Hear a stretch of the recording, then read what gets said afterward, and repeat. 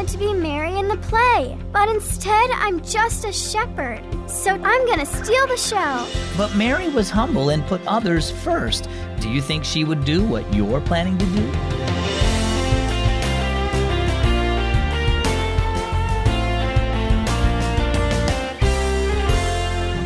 Good morning, good afternoon, or maybe even good evening. My name is Zach, and this is Keys for Kids.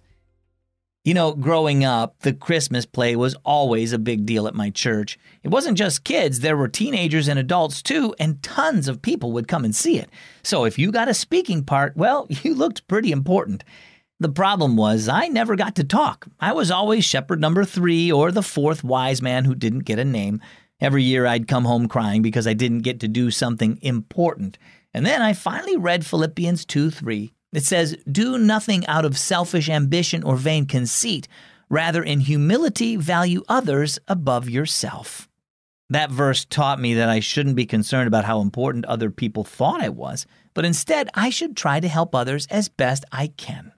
Our story today is called The Christmas Play. Carly stood on stage with the other shepherds at the church's Christmas play. She scowled at Miss Lena, her Sunday school teacher in the front row. Carly wanted to be Mary.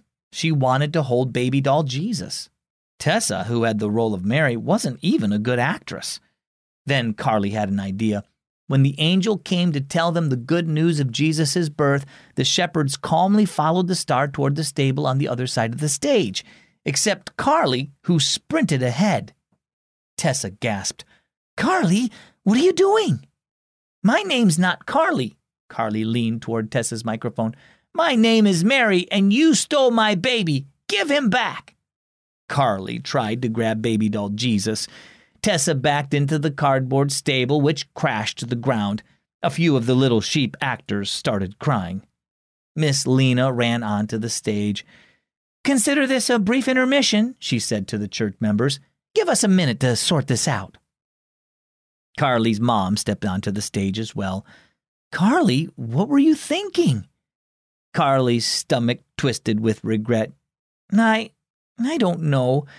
She wanted to be the star, but instead she ruined the play. "Come sit with me for the rest of the play, Carly," Miss Lena said. Carly hung her head. "Okay." As Carly watched the rest of the play, she realized Tessa was a great Mary. The real Mary was humble and kind. She didn't think she was better than everyone else, like Carly just did. On the ride home, Carly said, "I was only thinking about myself with what I did today." Mom nodded. "You know, the Bible talks about putting others first. Jesus did that when he became human and died for our sins to save us. He did that for us because he loved us. And because we trust in Jesus, we can love others and live like him. We can be joyful and content in whatever role we have." "Even if it's the role of a shepherd or sheep?" Carly asked, and her mom nodded. "I want to love others like Jesus," Carly said, "and I can start by telling Tessa and Miss Lena I'm sorry." So what about you? Have you ever fought to be the center of attention? Do you sometimes think so much about yourself that you forget about people around you? We all have times when we can be selfish, but Jesus saved us from sin so we could live with love and unity, and he will help us put others before ourselves. Humbling ourselves and thinking of others first is a great way to show the love of Jesus. Our key verse is found in the New Testament book of Philippians, chapter 2, verse 3. "Do nothing out of selfish ambition or vain conceit. Rather, in humility, value others above yourselves." And our key thought for today, put others first.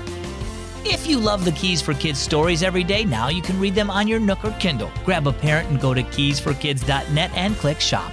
I'm Zach. Thanks for listening to Keys for Kids.